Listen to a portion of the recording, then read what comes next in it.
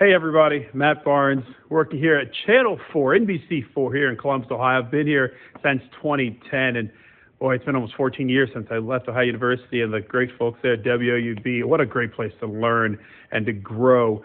It's a great place to make mistakes, but given the avenue to make those mistakes and to learn how to be a professional in this business, whether it's to write or produce or to edit or to shoot or to report and anchor. We're able to do all of that in my 4 years there. I mean, ever since that first day freshman year, was given the leeway to learn how to do this. And it's one thing to be told how to do things, another thing to be able to do them and be allowed to do them and be taught how to do them and to figure out what's right and wrong in this business. And I was so fortunate to have that opportunity at WOUB, whether it was through Newswatch or Gridiron Glory.